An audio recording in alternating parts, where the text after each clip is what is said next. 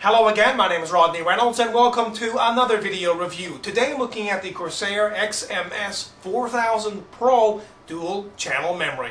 The speed on this memory is 500 MHz DDR or PC4000 and has a CES of 3. Now what does DDR and CES mean? DDR stands for double data rate, and that means it doubles the bandwidth of the memory by transferring data twice as fast on both the rising and the falling of a clock cycle.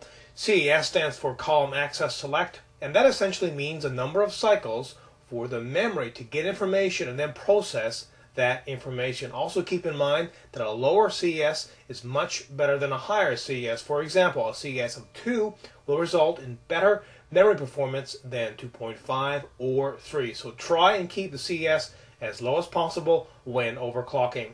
This memory is also dual channel, which means better overall memory bandwidth resulting in superior performance. In order to benefit from this technology, you will need to have a dual channel motherboard. Non-dual channel motherboards do not have two fully independent 64-bit memory controllers, but dual channel boards do, which means they have a 128-bit memory interface. While this memory will work in non-dual channel motherboards, the overall performance will be less at the same megahertz.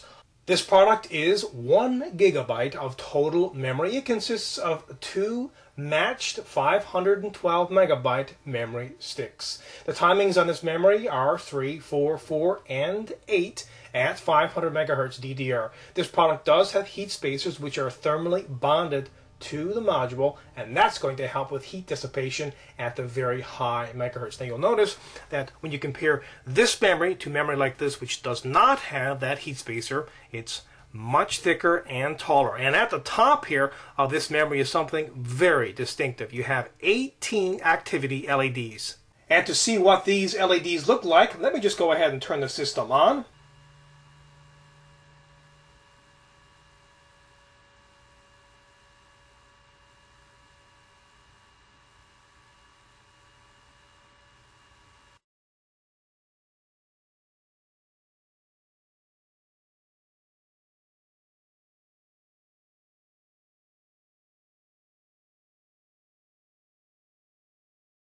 At its default speed of 500 MHz DDR, the SCI Software Sandra memory result is 5,823. And when overclocked to 540 MHz DDR, the result is 6,391.